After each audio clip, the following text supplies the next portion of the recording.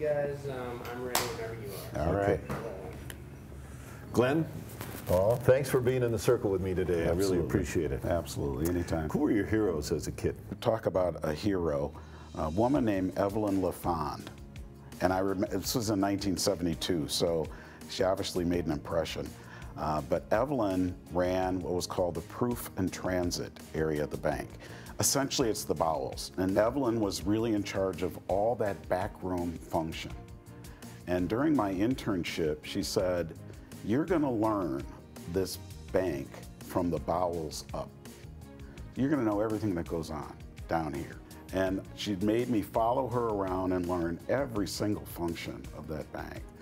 So then when I graduated, they offered me a job. I absolutely understood how it worked ground floor up.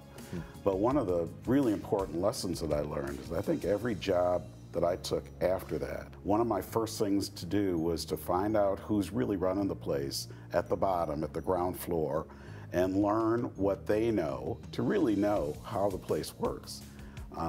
Customer service, take the phone calls, learn how you get yelled at, go to the back and learn how the trucking and distribution and all of that works. And then as I progressed through into management roles, I actually knew how to do those jobs. And I found that invaluable, and it's a lesson that I took throughout my entire career. And you're going to be a better executive, I believe, when you get to that level and that stage of your life for having learned things from the bottom up. A big hero of mine, and my family never understood it because it didn't quite make sense, was now Kareem Abdul-Jabbar, then Lou Alcindor.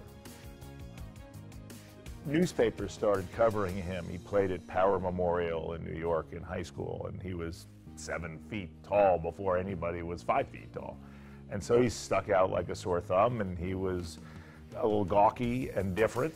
And I started following him when he was in high school and rooting for him, and followed him when he went to college at UCLA. And it wasn't popular to be a Milwaukee Bucks fan when they came to play the New York Knicks. My father would tell you that there was a particular time I cheered for Lou Alcindor dunking as a rookie, and somebody threw beer at us in the Madison Square Garden watching the game. But I just always admired the guy and have continued to do so, as he went through his career, and also his personal challenges, and also his inspirational message about relations between religions and about what his faith means to him. And, unlike Mickey Mantle died and others who I really looked up to disappeared, the guy never disappeared. I've always admired him.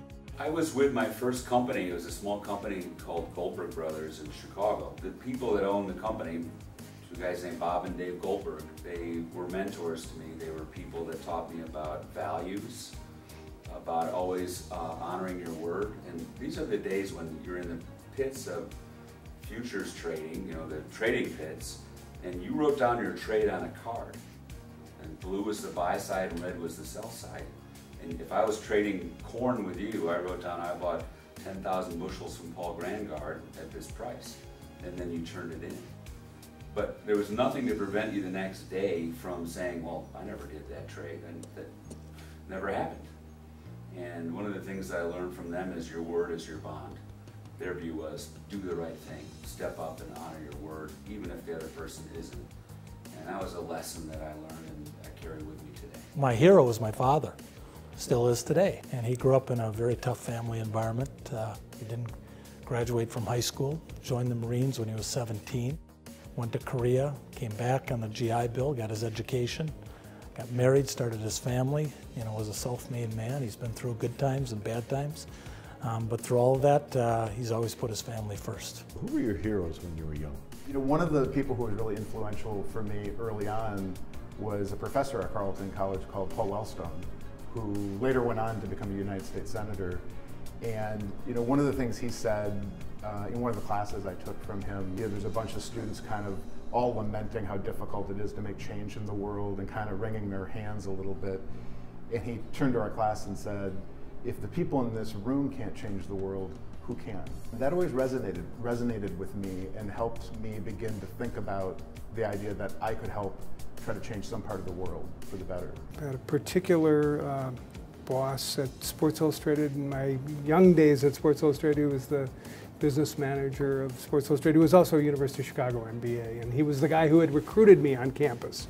And he kind of followed me as I got to the company and ultimately hired me. And just a great, one of those persons who was more interested in developing people than in aggrandizing themselves and going on to bigger and better things. Really was a teacher. The CEO I ultimately worked for the last 5 years of my career. What I loved about him is he was a total fish out of water.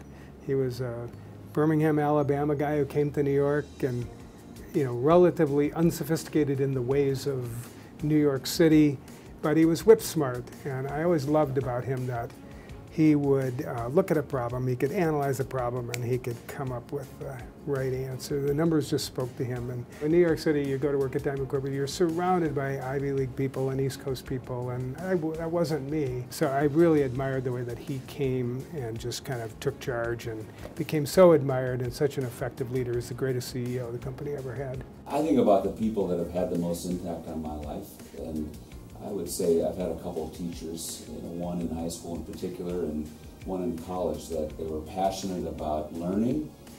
They took an interest in their students. Their students were important to them. I really admired that. I think that's a key quality of leadership are the people that you're leading, are the people that are following you, are they thriving, are they learning? And I think the people that taught me in high school and college were big inspirations to me. In terms of personal heroes, I had the models so close to me that, that I could reach out and touch them every day.